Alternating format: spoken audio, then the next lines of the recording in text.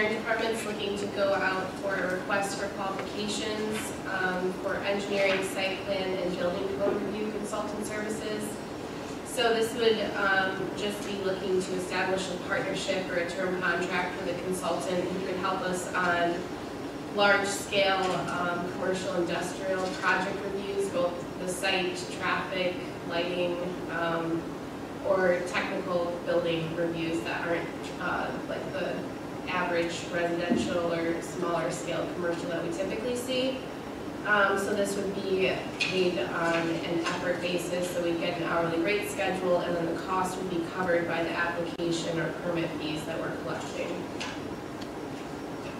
So it's just kind of, and in case something unique comes in, we have support to do a good technical review.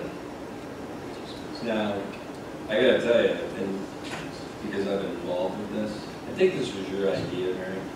Yes.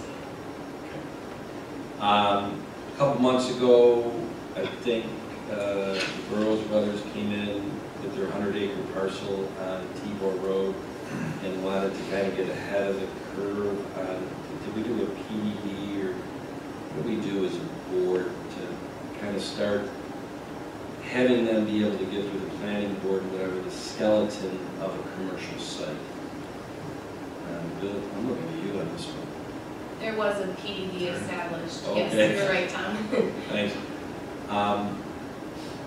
Like I said, I wish I had a big screen. You could go back to the tape. It made complete sense to take a 100-acre site like that and start to get some of the mechanicals all approved, so that if a developer did come on site, they'd already know that it's gone through that, I'll call it preliminary, that it can handle this much kilowatts, and this, this large of a building, that type of stuff.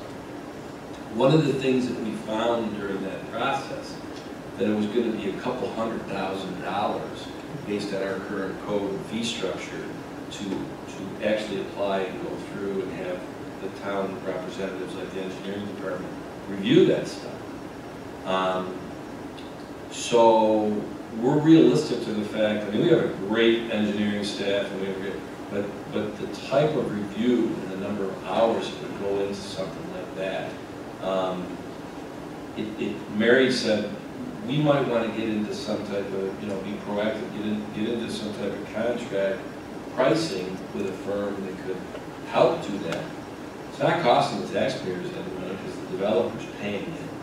And you would have to just be judicious about when you use them based on, the size of the project and the scope of what needs to be reviewed.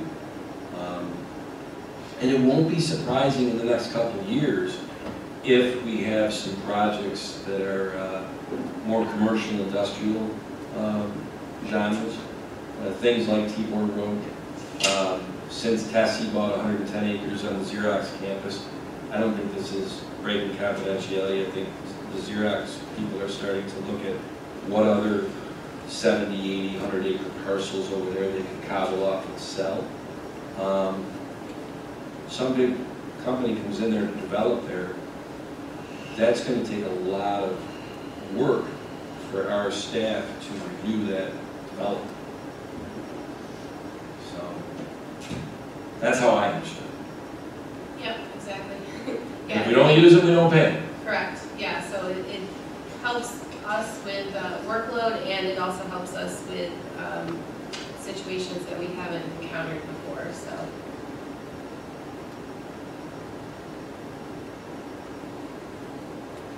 Good plan. Mary's got a lot of good ideas. She sure does. I would make a motion that we solicit requests for qualifications for engineering, site plan, and building code review consultant services for the town of Webster. Second.